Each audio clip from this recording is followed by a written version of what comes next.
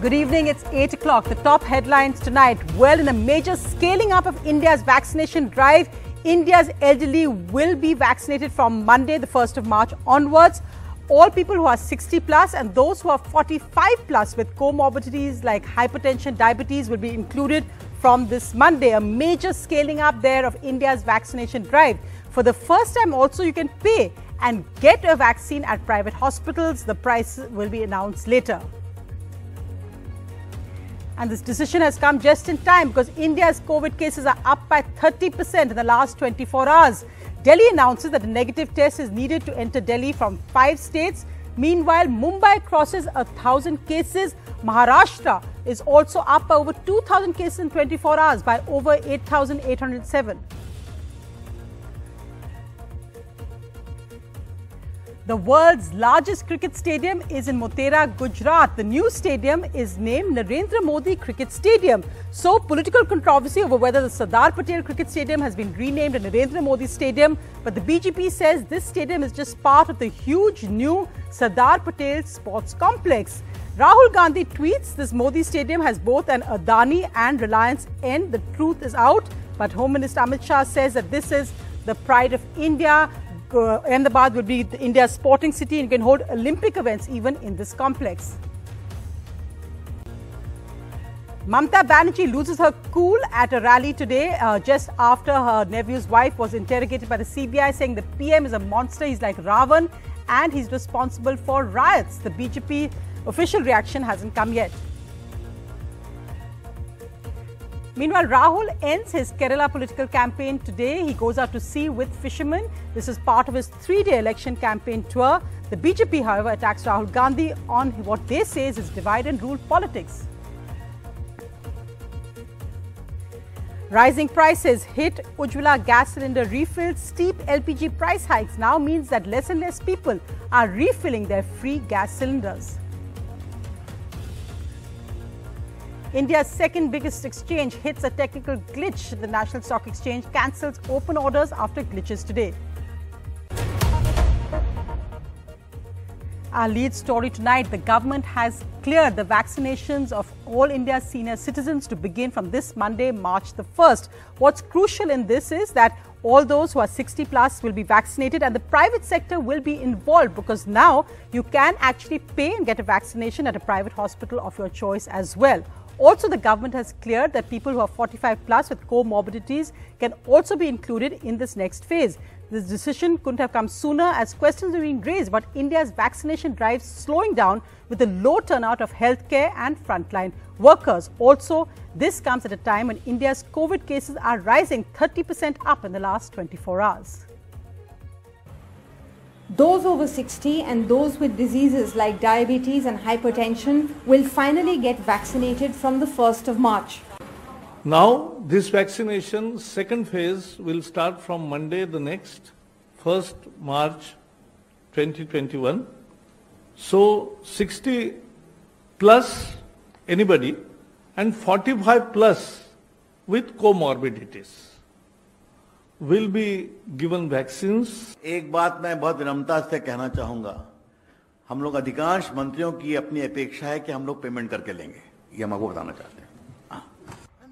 The public welcomed the government's move. 67-year-old Rakesh Dang and his 65-year-old wife had been waiting to get vaccinated. Both are patients of hypertension and have spent most of the last year inside their house. The vaccination to be available at a proper healthcare center, a proper hospital where the COVID requirements are met, distances are maintained. I would never go to a place which is crowded.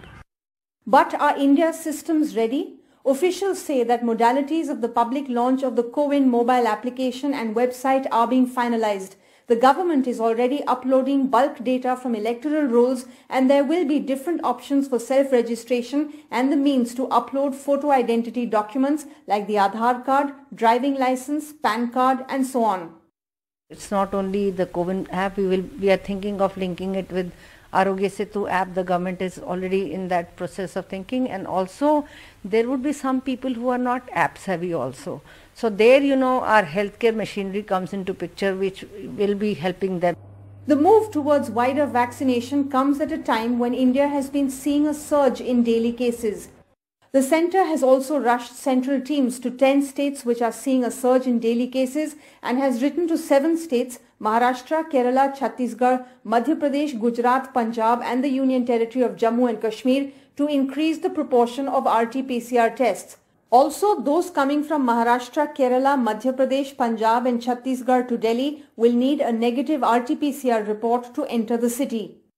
There is a rapid increase in cases in central Maharashtra, eastern and central Maharashtra. This is somewhat worrying because it may be that a new wave of pandemic is starting. The government had earlier said that there are 27 crore people in the above 50 and below 50 age group with co-morbidities, and the government aims to vaccinate them by July 2021. In New Delhi, this is Sukirti Dwivedi for NDTV. So hospitals are still to get formal details of how this process will roll out. But remember, it starts from Monday. So Sonal has been on the phone speaking to people, trying to piece together what this actually means, how it will be done. So here are some questions answered. Sonal, over to you. Well, thanks, Sonia, for that. The biggest piece of news in all households across the country today is that finally it is our turn. Starting 1st of March, people above 60 and those with comorbidities above 45 are eligible for vaccine. Also, in the second phase of rollout will happen in private hospitals. That means that you can actually pay for your vaccine and get it for yourself. But just 4 days to go. That's pretty much what we know about the rollout process so far. And to be fair, there are more questions than answers at this point. But we've broken down for you 3 key questions that we need immediate answers to. First up, how to register and will it happen via the co-win app? How much will the vaccine cost? And who defines comorbidities? How will it be established? On to registration now. The indication so far is that co-win app might not be the only source of enrollment. Following several glitches in the app that led to delay in vaccination during the frontline and healthcare workers, government is likely to introduce government centres where you can get yourself registered in person. And since elderly might not have access or face difficulties operating apps, they are encouraging this as a way to go forward. Last we checked, actually, co-win app was not open to registration even now. What about comorbidities? Well, the Niti Aayog, Dr. V.K. Paul says that a committee comprising of 12 experts from various specialties, including cancer, kidney, lungs, heart, all of them are working on a formula of sorts that will tell us how and who gets eligible. But we don't know how soon. That also we will have to wait for. What we do know is that those with 45 years of age and serious comorbidities will need to produce a medical certificate from a general physician verifying severity of the pre-existing conditions. For example, if a person has diabetes, which is under control, blood pressure, which is under control, he won't make the cut. The seriousness and not the duration of the disease is going to be the key. So while we wait for the health ministry to give a list, we've actually brought out to you what exactly are the international standards on this one. The risk group here as identified by US and UK. So there they identify chronic respiratory diseases, heart diseases, the entire list on your screen right now of how exactly it goes. Important here to see is that obesity also has been seen as a major role. And then the all-important question of cost. Now, Prime Minister Modi had said and announced that the centre will bear the cost of vaccination, 30 million people at least to start with. But now some governments are saying that they want to give vaccination for free. West Bengal, for example. But currently, if you see, the vaccines cost between 200 to 295 to the government.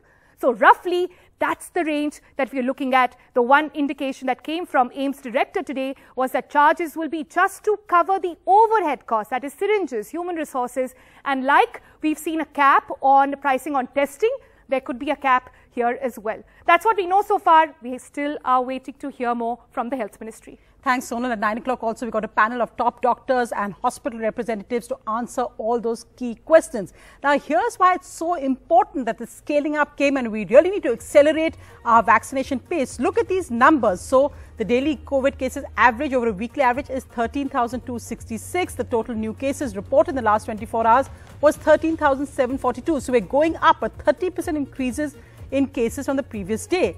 Let's look at what all experts look at, which is the reproduction rate or the R rate of the virus. Now, it's crossed the threshold of 1 for the first time in India in almost 3 months. Above 1 indicates that the virus is spreading. Below 1 indicates the infection is contracting. Let's just look at the main states with the top new case in the last 24 hours. Now, Maharashtra was 6,218, followed by Kerala at over 4,000, then Tamil Nadu, much less. So there we see that Maharashtra and Kerala mainly the main states driving up the surge, but these cases on the rise in Punjab as well, Karnataka. Look at the percentages. So Kerala has the highest percentage increase, then Maharashtra, Punjab, Gujarat and Madhya Pradesh. So that's why we have to watch out for those. Let's, however, look at the next big headline. And this is about what's in a name. Well, quite a lot. The new cricket stadium in Motera, Gujarat. Now, this is the largest in the world. The President and Home Minister Amit Shah were there for the inauguration. Has now been called the Narendra Modi Cricket Stadium. But there is a political controversy because A, the Congress claims that it was the Sardar Patel Stadium, and how can it be renamed after the current Prime Minister? It's an insult to his legacy. The BJP hits back saying that actually now it's the Sardar Patel Sporting Complex. It can even host Olympic events. It's only one part, the cricket stadium, which has been named after the Prime Minister Narendra Modi. But interestingly, of course, within the stadium, there's also two ends, the Reliance end and the Adani end. Now, that's, of course, a par for the course. Corporates can buy ends, and it happens all over in India. But the Congress, Rahul Gandhi tweeting that this shows hum do, hamare do, because in the Narendra Modi Stadium, you have the Adani end and the Reliance end.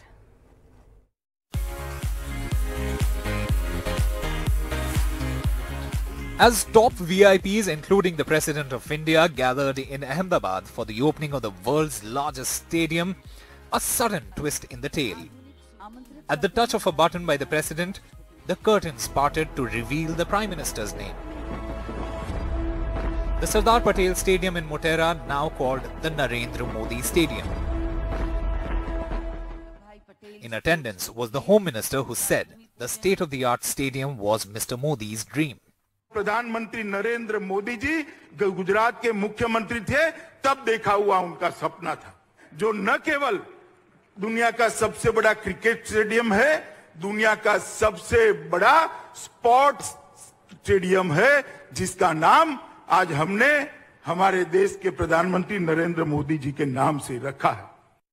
Many asking, however, if even the government media knew about the change beforehand. A tweet from Prasar Bharati about 5 hours before the event said the President would be inaugurating the Sardar Patel Stadium.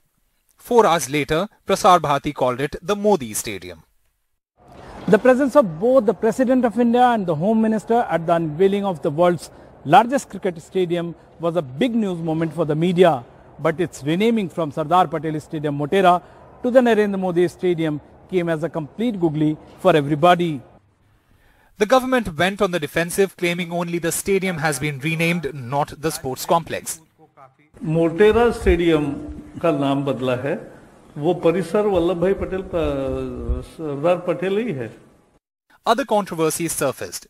The Congress questioned why the two ends of the stadium were named after corporates seen as close to the government. Regardless, the optics were clear. With the Gujarat-led BJP in power in Delhi, the centre of cricket's gravity shifting to the Prime Minister and Amit Shah's home state. Moving to politics, and Mamata Banerjee lost her cool today at a public rally in Hooghly, a day after her nephew's wife was questioned by the CBI. She attacked the Prime Minister, describing him as Ravan and saying that he causes riots. The BJP has tweeted saying that she's clearly lost her cool. একটা party একজন দানব আর একজন দৈত্য, এত বড় সাহস! মা বোনদের আজকে কয়লা চোর বলছেন, আর কয়লা চোরদের নিয়ে পকেটে পুষে আছেন। এত ভাওতাবাজ, এত মিথ্যেবাজ, এত দঙ্গবাজ, এত প্রতিহিংসা পরায়ণ পার্টি সারা পৃথিবীতে কোথাও নেই। ট্রাম্পের দেখেছিলেন তো, ট্রাম্প আমেরিকার প্রেসিডেন্ট, তাকে গিয়েছিল জেতাতে, মানে নিজের কিছু করবার ক্ষমতা নেই, গেছে ট্রাম্পকে জেতাতে। ট্রাম্পের যা হাল হয়েছে, ওনার হাল তার থেকেও খারাপ হবে, তার থেকেও খারাপ হবে। মনে রাখবেন, হিংসা কখনো মানুষকে ভালো উপহার। Well, moving now to other politics, Rahul Gandhi ended his 3-day campaign poll tour in Kerala today. He was out at sea with fishermen. He also visited yesterday those who've been sitting on strike, Public Service Commission exam, people who are asking for jobs. But the BJP has hit out at him for a controversy over what he said on politics in Kerala and the issues being discussed, the voter there being more intelligent. Rahul ji, നിങ്ങളെല്ലാവരുടെയും പേരിൽ അഭിമാനത്തോടുകൂടെ ഈ തങ്കശ്ശേരി കടപ്പുറത്തേക്ക് ഹാർദമായി സ്വാഗതം ചെയ്യുകയാണ്.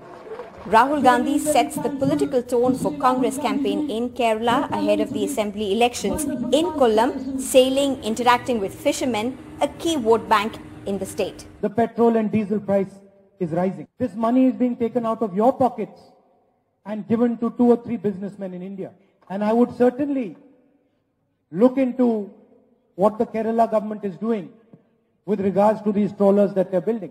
I'm for competition, but not unfair competition. First, he understand the issue, then respond. Otherwise, irresponsible response. During his 3 days in Kerala, Rahul Gandhi has not only attacked the BJP at the centre, but strongly, in an unprecedented manner, hit out at the CPM-led left government in the state, even as CPM is a current Congress ally in West Bengal. Congress has to take the help of the left. Now Rahul Gandhi has to explain. If CPM is so bad, we don't want him to be mature as he has been behaving, even in Bihar, in Puducherry. The issues in Kerala are different from the issues in West Bengal. The CPM has shown us in 5 years in power how unjust they can be, and we have to stand up for justice and for the people of Kerala. Rahul Gandhi's intended praise for the Malayali voters' interest in issue-based politics during the Tuesday UDF rally did not gone well with BJP. For the first 15 years, I was a member of parliament in the north.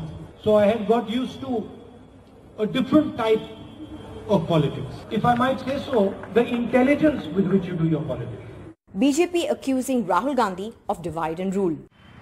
It's a battle for political existence in Kerala, for Congress that has seen collapses in other states to be able to come to power in Kerala, a state which alternates between a Congress-led government as well as a CPM-led government. For the CPM, which has its last bastion standing here, and for a BJP, which has only 1 MLA in Kerala. With camera person SP Babu, Sneha Koshi for NDTV. Moving now to our special report, it's not just rising petrol and diesel prices, but also rising prices of LPG, which is hitting consumers across India. Recently, the finance minister announced that the free gas cylinder scheme, Ujjwala, would be extended to 1 crore more people. But for current beneficiaries, the big problem is that they can't afford to refill their current free cylinders because they can't afford the hiked prices of LPG.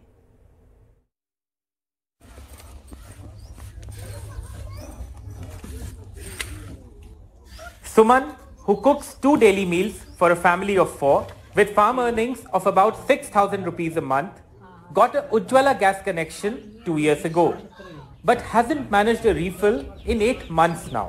जब पैसा नहीं तो कैसे भरवा लेवे, जितनी महंगी है जैसे 500-600 के 800 का है तो कहाँ भरा पीवे हम. This cooking gas agency in rural Lucknow services 40 villages. And the sharp rise in LPG prices, almost 170 rupees since November, is keeping the poorest customers away, its owner says. About half of the agency's 6,500 customers are under the central government's Ujjwala Yojana, where subsidies per cylinder are paid directly into the beneficiary bank account. लगभग 15% जरूर कमी आई है. The sales at this agency have fallen from a high of 4,000 metric tons last April, when the government gave out free cylinders as part of its COVID response, to 3,200 metric tons in July, and now to just about 2,700 in January 2021. This is what it means for the poorest consumers. In November, a beneficiary paid 632 rupees per cylinder and got back some amount in subsidy. As on today, a beneficiary has to pay 807 rupees, getting back just about 35 rupees as subsidy. आपको कोई कहे पूछे कि आपके हिसाब से क्या दाम होना चाहिए तो आप क्या कहें? हम तो आपसे बता रहे हैं 500-600 का आमतौर तो होना चाहिए. जैसे अभी 1000 का हो जाए तो क्या लेगा नहीं आदमी? लेगा. हमारे सबसे कहने से नहीं होता है ये. An abundance of data and evidence on the ground all suggests that gas cylinders have reached most of our country, especially the rural areas. But the challenge before the government is to ensure sustainable, cost-effective refills so that people can take advantage of schemes like the Ujjwala Yojana. In the rural areas of Lucknow, with camera person Rajesh Gupta, this is Alok Pandey, NDTV. Moving now for a quick look at other news. India's second biggest stock exchange, the National Stock Exchange, reopened today following a technical glitch which led to a halt in all trading across equity futures and option segments. They extended their time, remaining open till 5 o'clock along with the BSE. The National Stock Exchange benchmark rose 0.6% and the Sensex climbed 300 points to close above 50,000.